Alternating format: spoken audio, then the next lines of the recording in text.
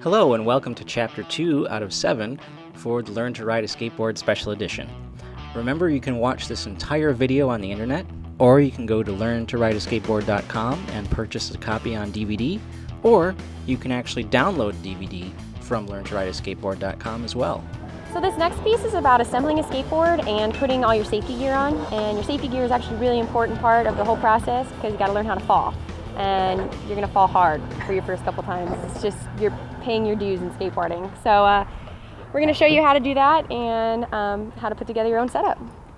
And the thing that I wanted to add in talking about safety gear that I didn't have in the original video is wrist guards. I mentioned them briefly in the original video, and I didn't really go into details about them. These kind of wrist guards are one of my favorites. These are made by Pro Designs, and when I originally set out to create Learn to Ride a Skateboard, I made a very conscious decision to never mention any brand names. And the reason that I did that was simply because I wanted the video to kind of be timeless, right? And I thought if I start to mention specific brands, there's potential that maybe in 5 years or 10 years from now, you won't be able to find that equipment anymore. But I wanted to point out an aspect of the Pro Design guards that makes them really cool. As you can see here, the plastic that's on the bottom of the wrist when you actually put the wrist guard on, the plastic that goes into the palm is kind of the spoon shape. It kind of spreads out, and that's a really unusual design. I've never seen any other wrist guards do that, and it's great because it truly does spread out the impact when you come down and if you land on your hands. So, you know, ideally, you shouldn't be landing that way anyway. You should be doing the good old tuck and roll when you fall, but that doesn't always happen. As you can see from looking at these wrist guards, I have just gone straight to my hands sometimes. And the spoon shape is really helpful. So I wanted to mention that specific aspect of the Pro Design guards. So yeah. I think I've realized, I'm sorry, I just want to throw something in there. Yeah. When you're learning to drop in and you're putting all that weight forward, you go down on your hands, your knees and your hands. So protecting your palms, your wrists from jamming them, that's a number one. Like, I've seen a couple people just no pads, no nothing, just try to drop in, and then I've never seen them back in the sport again. So you just want to protect yourself, and then one day you'll be cool, and no, I'm just kidding, I'm just kidding. And then we'll never have to wear pads, which isn't true at all, which you should always wear your helmet, wrist guards, elbow guards, knee pads. And one of the reasons that, you know, to me this kind of stuff is important, because, you know, a lot of people, they do worry about that. They're like, you know, oh, it's not cool to do whatever. Here's the thing, the reason I make these videos is because I love skateboarding. Therefore, I want people to skate. I want the sport to grow. I want people to participate. And what happens inevitably is that when people fall and they get hurt really bad, they don't skate anymore. And that's why safety gear is important to me, because I just want people to continue skateboarding. So, hope you enjoy this next section of the special edition of Learn to Ride a Skateboard. Alright, James Bond, now you need your gadgets to assemble your skateboard. You'll need a crescent wrench, a screwdriver, and a knife to cut the grip tape. No, wait, not that kind of a knife, just, you know, something like this, like an X-Acto knife or a razor blade or something like that. And that's it, that's all the tools you'll need. But you might want that, which is a skate tool, also known as a skate key. And skate keys come in a huge variety of different sizes and shapes, and, you know, they basically will allow you to perform maintenance on your skateboard when you're out skating. So you can see it's really compact and small, and it has all these little crescent wrench things on it, so you can adjust your wheels, or you can adjust your kingpin, or here then you can adjust like the bolts that bolt the trucks to the deck and the hardware and all that sort of thing. So it's very cool, it's very versatile. You might want to buy yourself a little skate tool and carry that with you when you ride. Alright, so the very first thing that you're going to want to do when you put together a skateboard is put the grip tape on the deck. Now, as I've mentioned, it usually comes in a big sheet like this that you slap on like a big sticker. Or in this case, for this board, I'm actually going to put on different grip tape that comes in little squares and panels. So it makes it a little bit easier to put it on this way if you want to do any kind of artistic work. So there's 1, 2, 3, 4 sheets that cover up the whole deck. I also want to take into account the logo right there on the deck, so I can cut out a circle so it'll allow me to show the logo through the grip tape. So let's put on the first sheet. You just pull it off like this. It's just a big sticker. Remember that the grip tape's really sticky, so you want to be really careful when you put it on. Now in this case, I put a little mark on the pencil on the deck so I can line it up right about there in the middle of my bolts. And you press down from the center going out so you don't have any air bubbles. Then you kind of want to push around the edges and just push it down nice and tight. Then I've cut out a circle here and put on the second sheet right there so it looks really good. So then when you take off the back, revealing the adhesive, then I put it down. Here we go. Just like this, you line it up really carefully so it's right next to the first piece of grip tape. After your board is completely covered, you're going to want to cut off the excess grip tape. Now the best way to do that is by scoring the edge of the grip tape. You just use a screwdriver like this and you just rub along the side. Grip tape can be really rough and it can mess up scissors or your tools, so you can use a file like this or a skate tool. It has a grip tape file on it, and then it's meant to do this, and you just rub along the edge, and it's great because it discolors the black grip tape and turns it white, and you just rub it all the way around the perimeter of the skateboard like this until the whole board is scored like this. And you want to start cutting the grip tape. Even though I'm cutting it towards me, it's, you know, if you're a little kid, it's always good to usually try to cut it away from you. Be really, really careful. And if you're young, it's probably a good idea to have your mom or dad around too. And by scoring it, it kind of wears the grip tape a little bit too and makes it easier when you're cutting around the perimeter of the skateboard. Oh, but wait, we covered up our mounting holes. So what we want to do here, because we want to put our trucks on, we want to take a nail, one of the bolts usually that you're going to use for your trucks, and you just want to stick it in, flip the board over and poke it through like that. So you want to flip it around like this and redo the holes and just kind of do it in a circular motion so you can see where your bolts are going to go in and your trucks will be on the other side. One last little trick is, if you do have air bubbles, is take an X-Acto knife or your razor blade and kind of pierce the grip tape like we've done here, and then press down with your thumb. Get rid of that extra air bubble area, and then your grip tape is nice and smooth on your skateboard. Alright, now it's time to put in our bearings. So, what we're going to do is take this and stick it in there. Now as you can see, one side of our bearing is black and the other side is silver. Doesn't really matter which side you put in, you can do it either way. In this case, I think I'll be putting up maybe the silver side. Alright, so first thing you do is you take off your axle nut, and you use your little crescent wrench and you unscrew the axle nut and you set that aside so you don't lose it. Alright, now you got these two washers here. See them? Alright, slide the two washers off and set those aside because you don't want to lose those either. Okay, now you take your bearing. And like I said, I think I'll be putting the silver side out, kind of like that. So you slide it on to the axle like so, with the silver side pointing in and the black side pointing out. And then you grabs your wheel and you just kind of shove it on there. And you gotta push really freaking hard sometimes. If the veins are like popping out in your head, then you know you're doing it right. And sometimes you might want to kind of push down on a table or the floor or something. You get it in there real good. And then you slide off the axle, and as you can see, the bearing is mounted, and it's goes pretty far into the wheel there. So there you go. There's one bearing. And then you need to put on the other one, because each wheel, of course, has two bearings. So this one, we'll be putting it on the same way. Slide it onto the axle first, and then you grab your wheel and you push the wheel on, and then you get it in there, and you know, I shouldn't be holding this in my hand. I should really be pushing down on the table or something hard, because then it's easier to get it in. And there we go. There you go. There's a bearing. Two bearings in one wheel. And that's all there is to that. Wait a second, back that up, back it up. Look at that, look at the white side. See that one I just put in? Look at that, that's not mounted in there very good. On the white side, that could have been done a lot better, but oh well, you get the idea.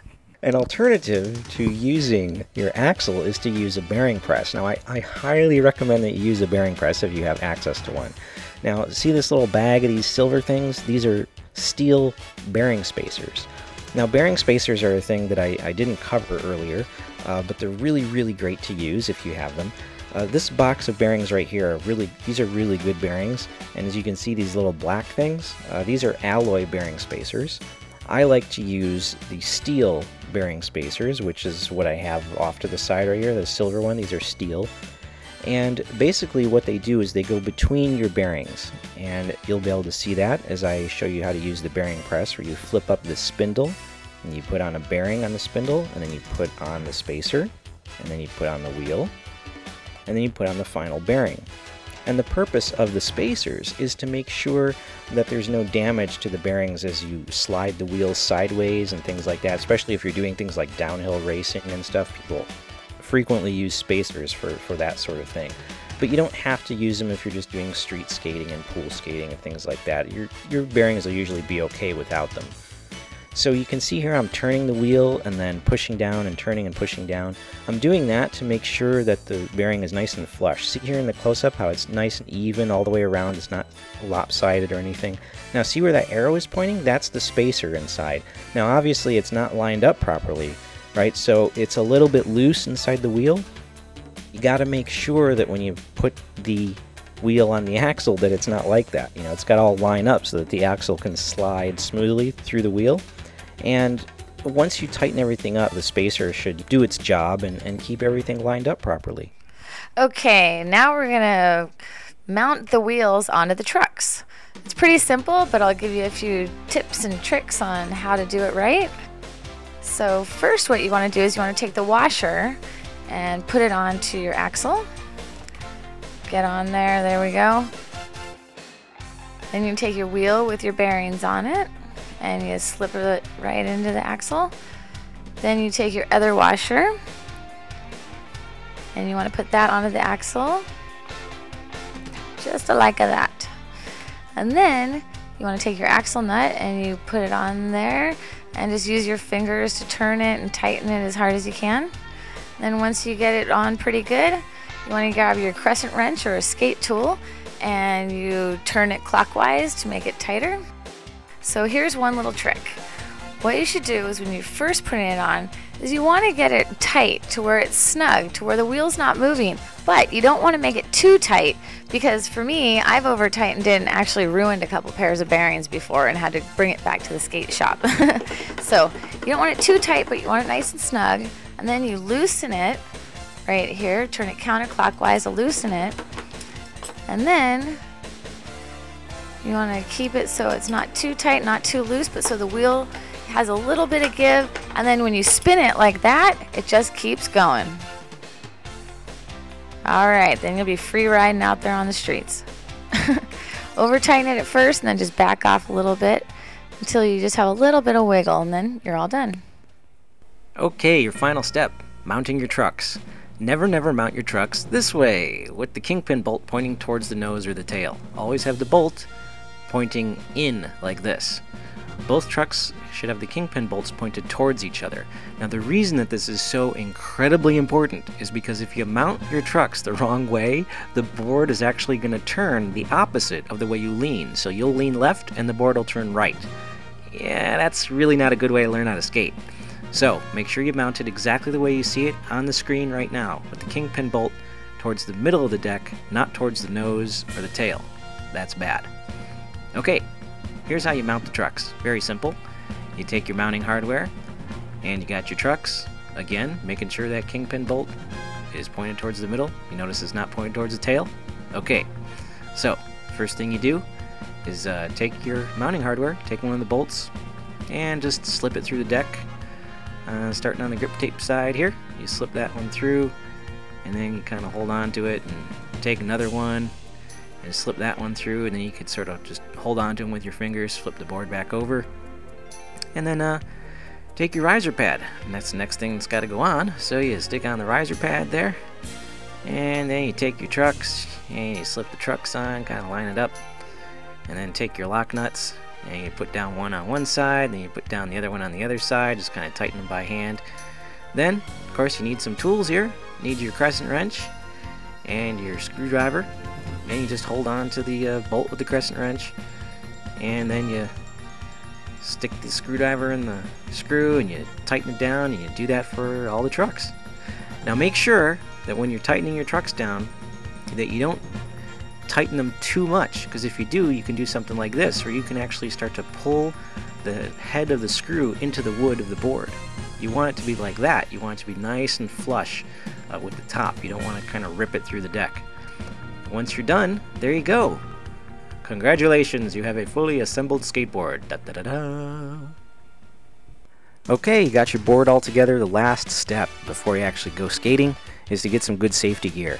And you're going to want a good helmet, good pair of elbow pads, good pair of knee pads, and you know, you can wear any old kind of sneakers, but sometimes a good pair of skate shoes is also a great idea. Now when it comes to getting your helmet, make sure you buy all your gear at a professional skateboard shop. They'll help outfit you with a helmet like this that fits nice and snug. You don't want a helmet that's going to be like this, wiggling all over your head. No, no, no, no. That's no good. You want to make sure that it fits you properly so that when you wipe out, it stays in place. Perfect. Now make sure that your helmet conforms to the American Society for Testing and Materials, the Consumer Product Safety Commission, and European conformity. An additional thing to note is that not only are all of these certifications important, but there are specific numbers that go along with them. For example, the American Society of Testing and Materials should have the number F1492, which says that it is certified for skateboards. If it has the number 1447, that's wrong. That number is actually for bicycles. Now, the Consumer Product Safety Commission does not have a number corresponding to it, but European conformity does have a number, which is EN 1078, and those numbers are the numbers that you should see along with the logo. You will see these three logos on stickers on the inside of your helmet, if it's a good quality helmet. This is what that sticker will look like. Now legally, that sticker has to be attached to the inside of the helmet. If it's only on the packaging, that's not good enough and it might not actually conform to those standards. Now make sure you wear the helmet the right way. Don't wear it way back on your head, because then if you fall, you could slam your forehead into the ground. Well, that's no good. You want to make sure that it's fitting properly, so there, it hits on the helmet. Another thing, a lot of kids, they seem to wear their chin straps loose. Don't do that. They think it's cool. It looks really stupid. Okay, and also, don't fasten a chin strap that's going to be hanging way down below your chin. Okay? Make sure that it fits nice and snug so that the helmet doesn't come off. Perfect. Now again, make sure that you buy your gear at a professional skateboard shop. And when you're getting knee pads, they will be able to help you out with making sure that the knee pads fit properly. As you can see here, the pads that Holly are putting on fit really well. They're nice, good quality knee pads. Same thing with the elbow pads. You don't want to get something cheap. You know, this is not a place where you want to be skimping on the money that you spend. You want something that's really good quality so that when you do happen to take a spill, you're going to be well protected. After you take care of all the gear, make sure that you get a good pair of skate shoes. See the bottom there, how they're nice and flat? Well, that'll help you to stand on the grip tape and make it less likely that you're going to slip off. You know, a lot of skaters, they also wear wrist guards, and another option other than wrist guards might be just a pair of gloves. And these are the gloves that I usually wear. It's just actually a pair of cheap motocross gloves, and they work out really well. So, that's it. We're all done. Let's move on to Chapter 2 and start skating.